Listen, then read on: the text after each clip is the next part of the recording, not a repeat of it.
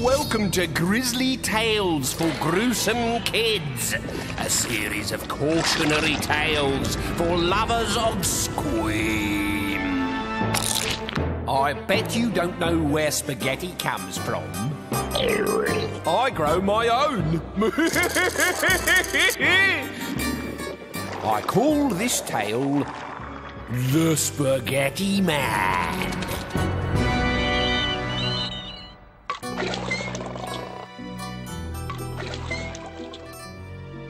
There is a shop in Venice that never opens, and yet the place is not deserted.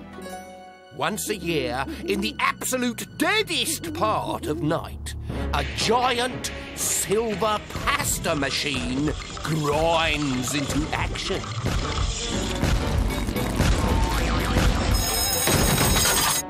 In the kitchen, Mrs. King was having the usual problem.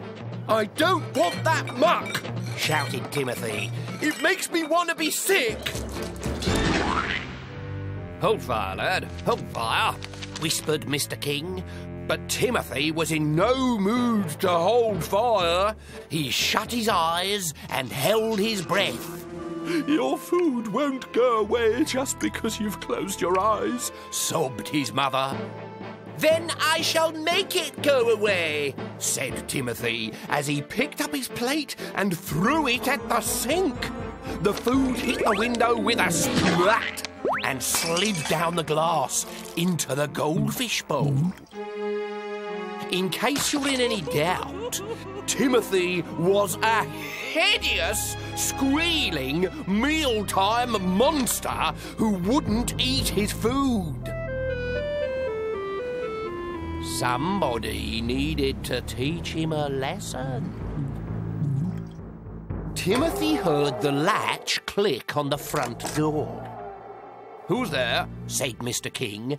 There was no reply. Timothy heard the creak of new leather as a pair of heavy boots walked towards the kitchen across the wooden floor in the hall. Mrs. King was too upset to have heard anything. Timothy saw the long black shadow as it passed the light outside the cellar door. "This is no time for jokes," shouted Mr. King, rising from his chair nervously. "I was in the army, you know, trained to kill and all that." But when Mr. King pulled the door open, there was nobody there. Mr. King went into the hall to investigate, taking Mrs. King with him just in case there was any trouble. Timothy was left on his own. A paper napkin slid off the edge of the table as if somebody had just brushed past it. And Timothy thought he could smell flour. No, he was sure he could smell flour and baking, the sort of smell you get when you go out for a pizza. He wanted to scream, but he couldn't. There was a hand over his mouth, and something was scratching his cheek. No, not something, lots of things, like long fingernails, only they weren't as thick as fingernails. They were more like sticks or pins or spaghetti. That was the smell. Then his parents came back into the room and the smell went away. "I think we've just had a visit from the Spaghetti Man," said his mother. "Who?" said Timothy. "Children who don't eat their food are pacified in his factory," she explained. "So I'd eat up if I were you." "Balderdash!" he sneered, and he carried on behaving badly.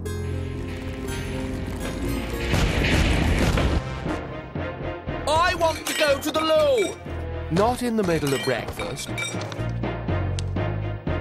"This isn't breakfast. This is a cow pat."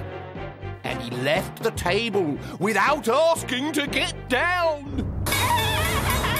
Mrs. King had finally had enough. She grabbed Timothy by the seat of his pants, frog-marched him back to the table, and told him that he could sit there all day for all she cared until he had finished his toast. Timothy sat there all day. In fact, he sat there all the next day as well. On the morning of the third day, Mr. King went off to work as usual, and Mrs. King went shopping.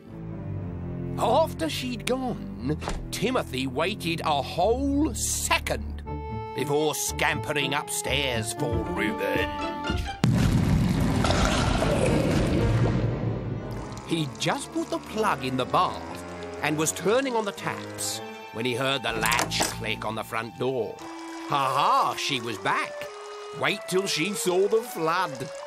As the water rose in the bath, he heard the squeak of her new leather boots climbing the stairs. As he turned the taps up to full power, he saw her shadow creep under the door. He laughed triumphantly as the first drop of water splashed over the rim and the bathroom door was flung open. "See, I'm never eating toast again," shouted Timothy. But he was shouting to himself because there was nobody there. Just that smell again of flour and baking and spaghetti.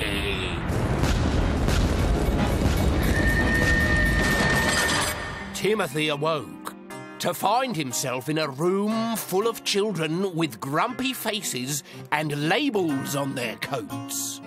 Tall, thin children were marked up as spaghetti.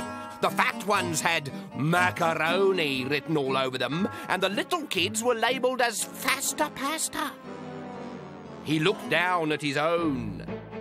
"Lasagna!" he wailed. "Yuck! Absolutely my all-time worst food ever!" He leapt onto a table. "Cheer up!" he shouted. "No way are we going to be turned into pasta. The Spaghetti Man is just a story that our mums and dads made up to make us eat our food. It's a joke, and I'm going home."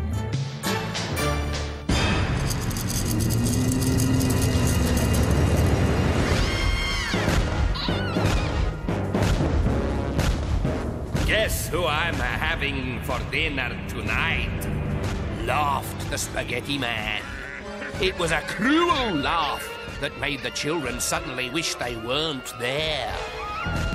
But of course, they were. Meal times without Timothy were never the same again. They were quieter. Mrs. King was rather pleased, and Mr. King hadn't noticed that Timothy was missing, so Mrs. King never told him. "Thank you, dear." Their lives went on pretty much as normal. Mr. King went off to work, and Mrs. King stayed at home and prepared their evening meal. Tonight, it's lasagna!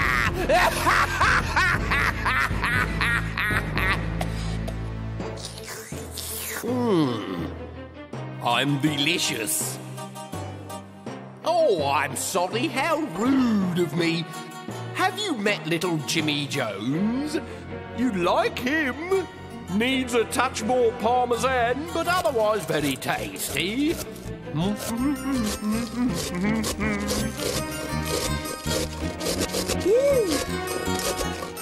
Whoops! I'm all fingers and thumbs today.